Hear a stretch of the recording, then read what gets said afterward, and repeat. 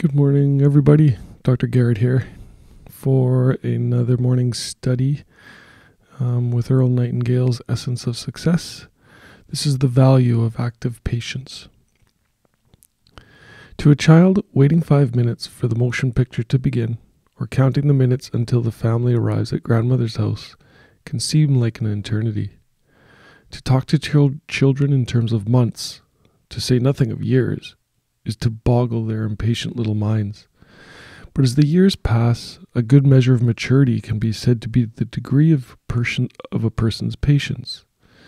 And the older and hopefully wiser a person becomes, the more he comes to realize the importance of patience. He learns that it's a little short of amazing when it comes to the size and number of problems that can be solved by the passage of time. It's as though everyone is riding on the outer edge of a great wheel that turns very slowly, but that will, in time, bring everyone to his turn of great fortune, if he's doing things right. Often, crimes of violence can be traced to nothing more than a lack of patience, and the number of broken marriages that could be heaped upon the same cause must number in the many millions. And how many times do parents later wish they had not acted or spoken so quickly at something their children had done? Every time a person admits to himself, usually much later, that he had made a fool of himself, he can trace it to a lack of patience. If he had only waited a while, everything would have been all right.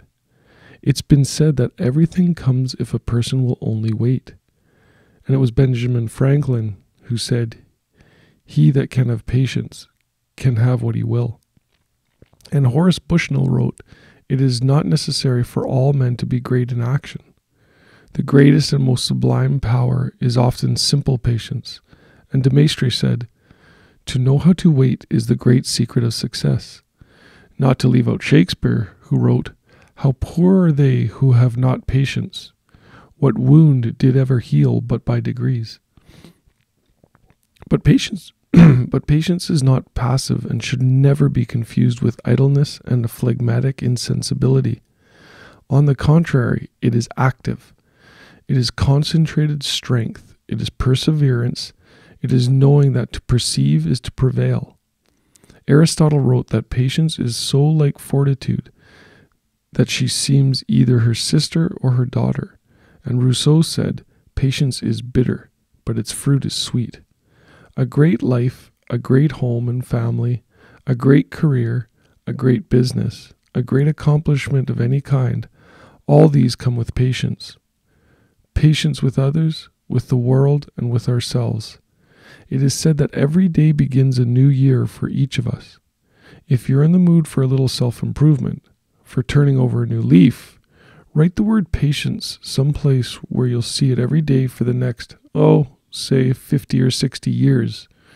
You'll be amazed what this one word can do for your life. There is as much difference between genuine patience and sullen endurance as there is between the smile of love and the malicious gnash of teeth. If your turn has not yet come, keep at it and be patient. So I love how Earl says that it's active patience. So patience isn't sitting around idle and just letting things happen and waiting and wishing and hoping for things to happen, right? It's not passive and should never be confused with idleness and a phlegmatic insensibility. On the contrary, it is active, it is concentrated strength, it is perseverance, it is knowing that to persevere is to prevail.